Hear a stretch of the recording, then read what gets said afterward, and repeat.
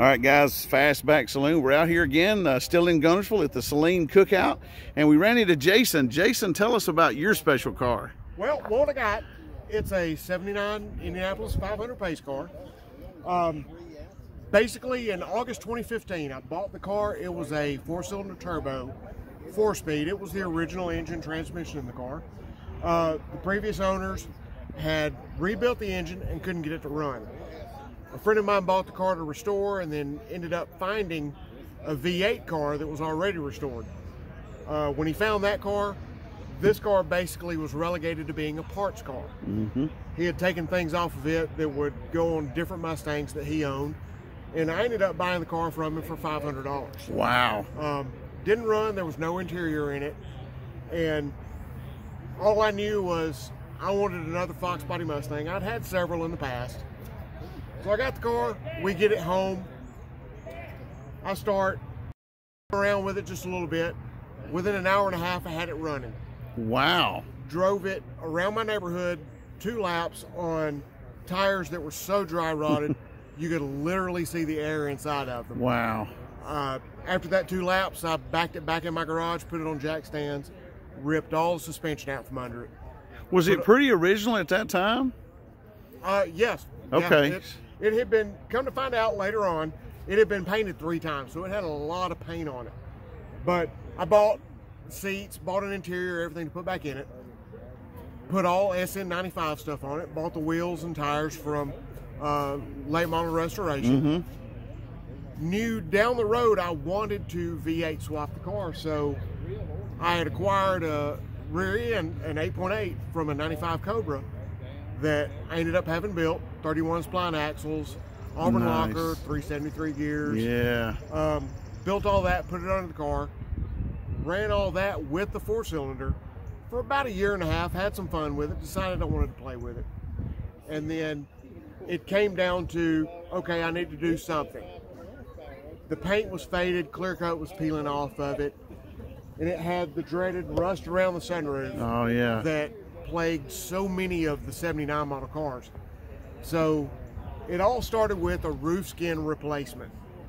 Pulled the windshield out, stripped the car, replaced the roof skin, and then it went downhill from there. Completely stripped all the paint off the car, all the way down to just bare metal all the way around it. Took it to a friend of mine's shop where I started working on it. The original plan was to put a Coyote in it with a 6-speed. Had another friend of mine that's very familiar with Mustangs. Never listen to your friends, by the way. He told me, oh, you'd have way too much money invested in trying to put a Coyote in this car and make it run. I had a 351 Windsor that came out of my father's old round track car. Oh, wow. He said, well, you've got this motor, just build that motor. Well, once the motor was built, I quickly learned that it would have been a whole lot cheaper to put a Coyote in the car. Oh, no. And make it run. But, you know, I digress.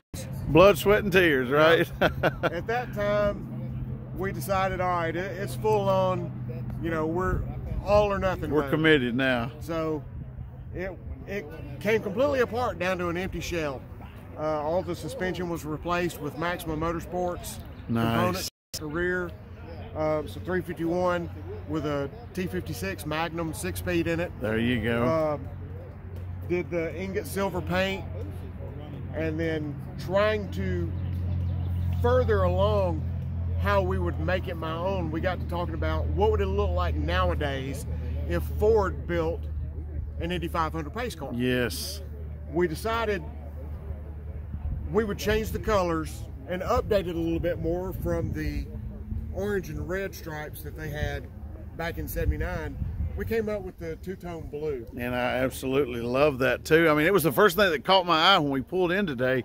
Was I told my wife, I said, wow, either that is an awesome take on that pace car, or they made this edition and I didn't know about it. But yes, love what you did with it. Thank you. Well, it is actually one of the 10,479, if I remember correctly, one of those replica cars that Ford produced for the public. Gotcha. It is the 48 in the VIN. It was, what would it look like if they did it now, but staying true to the Pace Car livery. So are those the same pony stripes that would have been on the side, or the different, or did you change the color in those? The horses, the colors are changed just a little bit. Okay. Everything is kind of updated to match the blue motif. Gotcha, but it just works perfect. It all was scanned off of an NOS set of Pace Car stripes. Gotcha. Love that. And then the light bar. What a neat touch with the light bar. You know, was that something that they had? I don't remember. Did they have back in '79, the Pace Cars for that race, they actually had a green flag and a yellow flag that were on the back bumper of the cars. I do remember. And all they did to mount those was drill a hole in the bumper of the car. Wow. I was not going to do that. No, I don't blame you. This was all part of the what would it look like now. Yeah, nice touch to that for sure. So with that motor, you said it came from a late model stock car. Was it more horsepower than stock already? Did it have extra performance goodies on it? No, the engine block itself came from a 1984 Crown Vic police car. Okay. And the class that my father ran, it had to be a stock engine. Okay. So it was rebuilt to OEM specs, but being around track, you're not cheating unless you get caught. So it had a little different cam in it. Yeah. Now, so it may have been 170 horsepower. Yeah. Now it has been dynoed at 494 horsepower. Ooh, yeah. And 495 foot-pounds of torque. Plenty, yeah, so, especially for a lightweight Fox body. And a lot of people, it does surprise people. It is fuel injected. Oh, wow. It's the Holly Sniper fuel injection system. How about that? Yeah, those are really popular right now. So shout out to Holly. There you go. Well, you did a fantastic job. Thank you. Thank you so much for sharing it. And it's just unique, one of a kind, and I know the viewers are going to love it. We appreciate you talking with us. Thank you.